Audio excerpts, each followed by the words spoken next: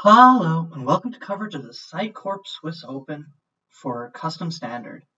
I'm Kayiu, and today we're going to be playing the round 1 match between me, Kayiu, on blue-red Invoke combo, and Reuben, who's on green-red midrange. So, my deck is essentially a combo deck which aims to take infinite turns using a card called Invoke Gauntlets. Basically, it's a 6-mana card. You cast it, look at the top 8 cards of your library, put a creature and an instant or sorcery from them, or you put the creature on the battlefield, instant or sorcery into exile, and whenever that creature deals combat damage to an opponent, you can cast that spell. So basically you get an extra turn spell, get an evasive creature, preferably with haste, and then go ham.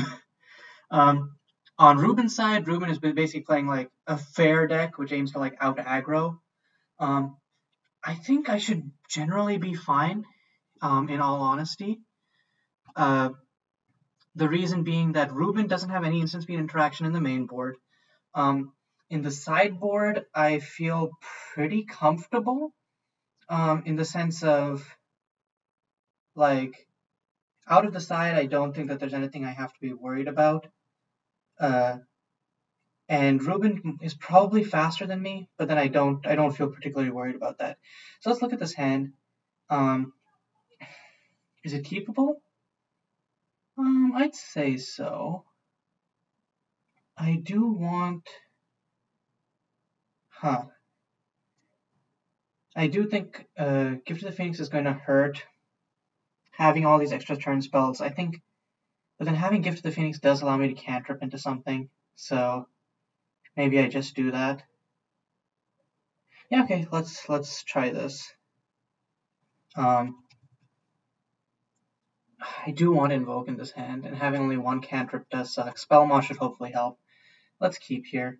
So I think turn 1, do I want to Umber Steps? I think no. Turn 1, let's play the Spindling Nimbus. Then next turn I can Gift of the Phoenix, or if I draw into like an Imperial Prosperity, I can play the Imperial Prosperity instead.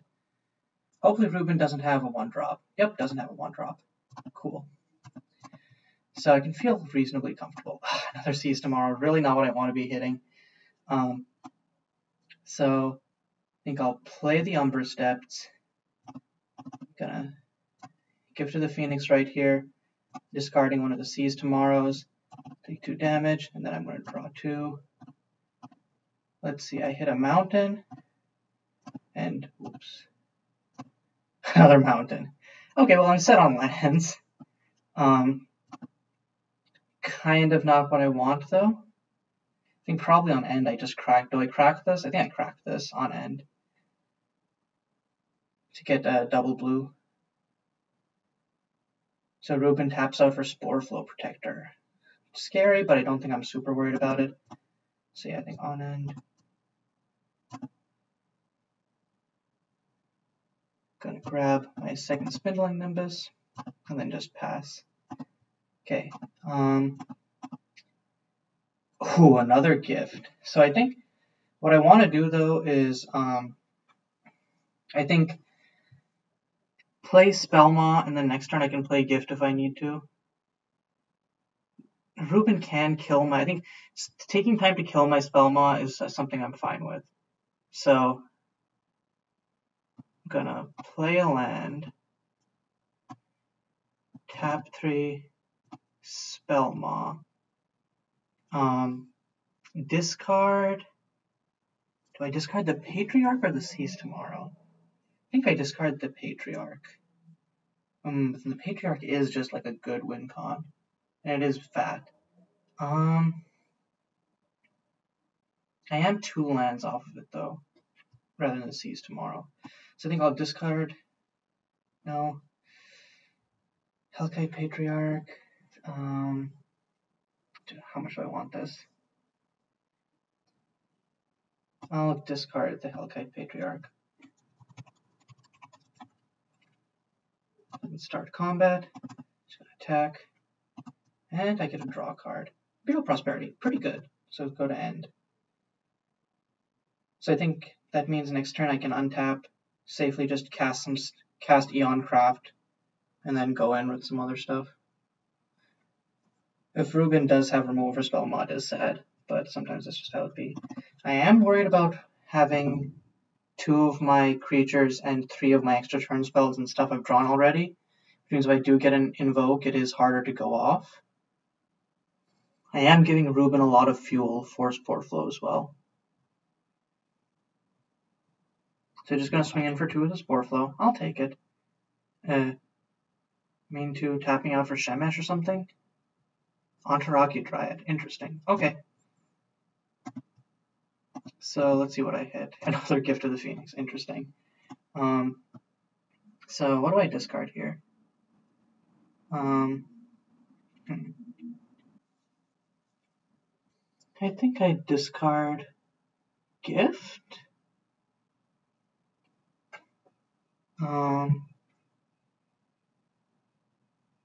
Or I could go for a risky play and then play Gift of the Phoenix, discard something, and then hope to draw into another land and cast Eoncraft. I think it's better to just discard a gift. Or do I want to dig? How badly do I want to dig for? Okay, I think I'll discard Seize Tomorrow. Okay, so swung in for 2 with the Spellmaw. I'm drawing a card. It's an island. Main 2. Let's tap out for this Eoncraft.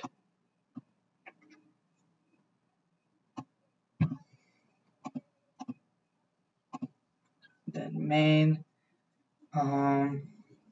Let's see. I'm gonna Imperial Prosperity. Draw a card. Create token. Treasure. So next up, do I play the island so that I can seize tomorrow next turn, or do I just like double Gift to the Phoenix here or something? Let's Gift to the Phoenix first, main. You know what? What the hell? Gift to the Phoenix. I'll discard Seize Tomorrow. There's Invoke, okay, and 2 lands. So then put that away. -2 myself. Do I need to attack in with Spellmaw to draw something? Or would I prefer to keep something in my deck with Invoke? I don't know, honestly.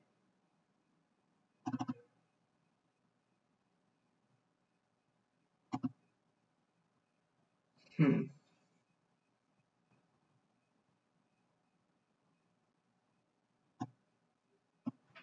think drawing is good. No, actually, it's not really relevant in this matchup, so I could just hold it back as a blocker.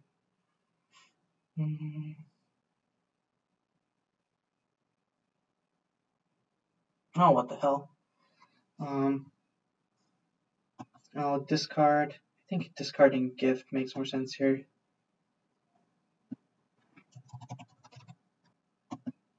And then attack in for 2. Okay, hit a mountain. Not super great. Probably would prefer the Gift, but that's fine. So hopefully next turn this goes. Hopefully next turn I can go Invoke into, something. Yeah. Reuben gets a +1/+1 counter on Enteraki Dryad. I don't think, even if I had 14, I think at 14 life I'm relatively safe here, with Reuben only having a maximum of 5 mana. Can pump twice, and then, let's say, swing out for 3, 7, which puts me dead in 2 turns. But then I can hold back Spellmaw as a blocker, and then try to hit something off Invoke, basically. So he's going to swing out for 5. 1, 2, 3, 4, 5. I think I'm pretty fine with that. Main 2, play a scary creature. 3, 4, Shemesh. Phoenix Flames, killing my Spellmaw. That's fine. I'm pretty okay with that. I do want it as a blocker. What this does mean, though, is do I die next turn? No, I don't think so. Not necessarily. Or maybe I do. Wait, math is for blockers. Or math is for me not dying. Hellkite, I wanted to have that on top. Oh no. Well, so now the question is, should I go for the safe route of playing Hellkite and having a blocker? Or should I play Invoke here? So I play Hellkite here as a blocker. I don't think anything in Reuben's deck can get over it. And then I can just block one of these. And next turn, let's say Reuben, so that this becomes a 4-3, can pump this up twice to make it 4, and then I'll be down to like dead to like Phoenix Flames to face, which is not a good place to be. Could also just die to like that same line by like germinating onto Enteraki Dryad, or like whichever.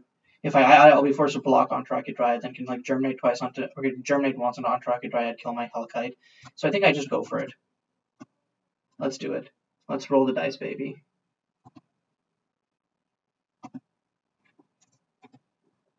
So I hit a Seize tomorrow, and I hit a Spellmaw Crocodile. This is game. So yeah, that's it. So yeah, because now what happens is, Spellmaw Crocodile, I can discard a card to make it unblockable. Reuben doesn't have any instant speed interaction, and I just cast Seize tomorrow infinitely. Yeah, Reuben was thinking of making a Saproling, but yeah, that's not a possible line. So now we get into sideboarding. So let me quickly look at what Reuben has in his sideboard.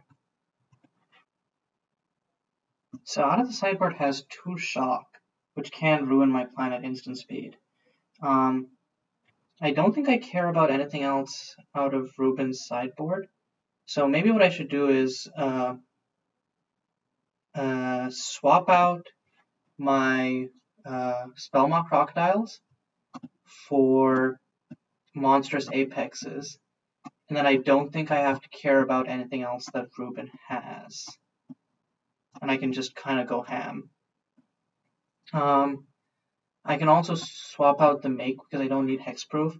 I can swap out the Make Way for a Flamestorm, just in case to kill Reuben's board if he gets too uppity. I think that's about all I need. Everything else seems to be pretty good. Main. Don't want to ruin the ratios of stuff I have, so yeah, I think I'm just going to go with that. Okay, so I have Invoke, did draw one of my things. It's kind of sus. I do need to, and I like having, I don't know, should I keep this? I think it's risky to do so, especially with like, I think I will keep though, because I have the Flamestorm to be able to like hold off for time. I just need to get to 6 lands for the Invoke, and hopefully a combo off like last time. Okay. Reuben doesn't have a turn 1 play. That's good for me. No, I'm drawing another. Wish I had a way to shuffle those back into my deck, like some sort of cantrip. Actually, no, I don't have any reason to do that right now, because I want to draw more lands. So I think I only do that. After drawing on my turn. So yeah. So Reuben taps to Amarabi's Disciple. Grows Reuben's board very quickly. Definitely scary. No, I keep hitting stuff that I really don't want to have here.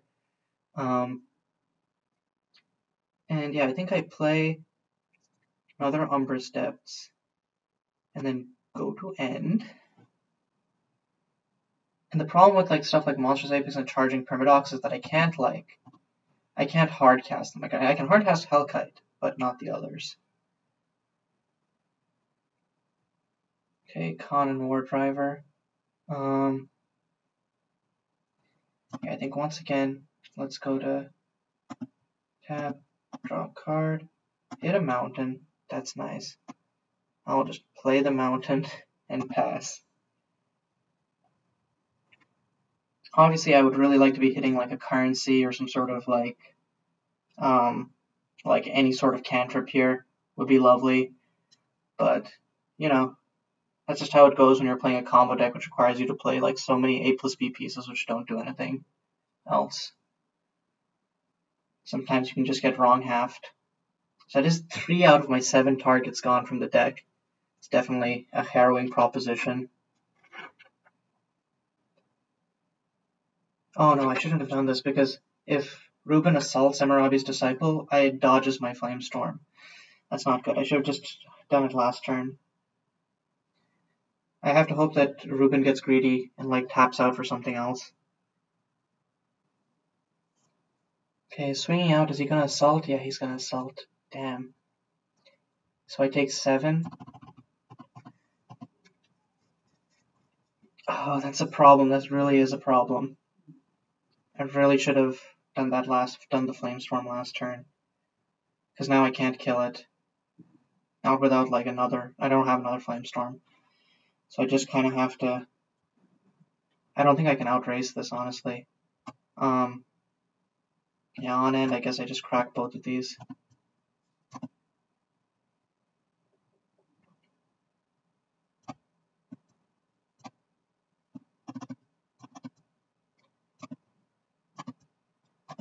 So yeah, not Flamestorming last turn was a bad call.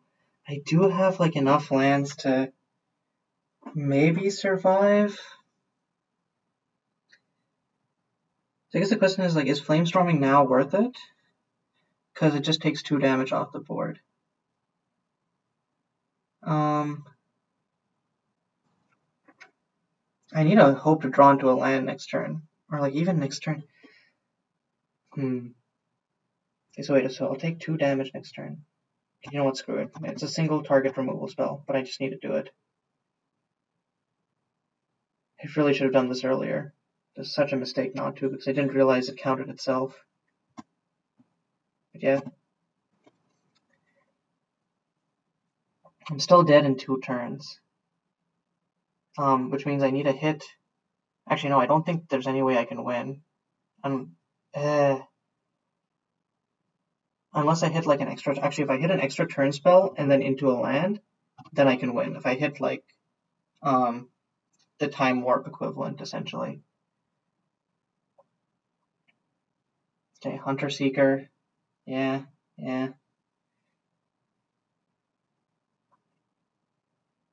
Phoenix Flames. Yeah, that puts me down to 1 life.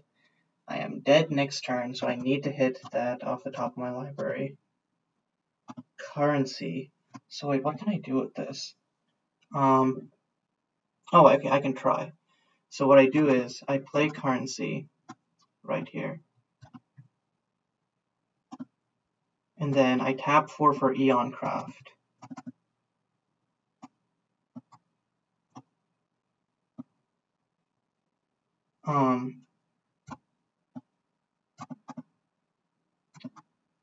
Create another treasure token. And then I have the chance to do it. Okay, let's try. Let's roll the dice.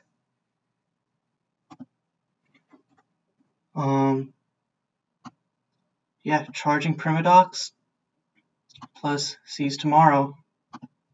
That's it. Oh my god. What a rush. Oh yeah. That was scary. Cause I was so dead that turn if I didn't have something. And that was one of my outs.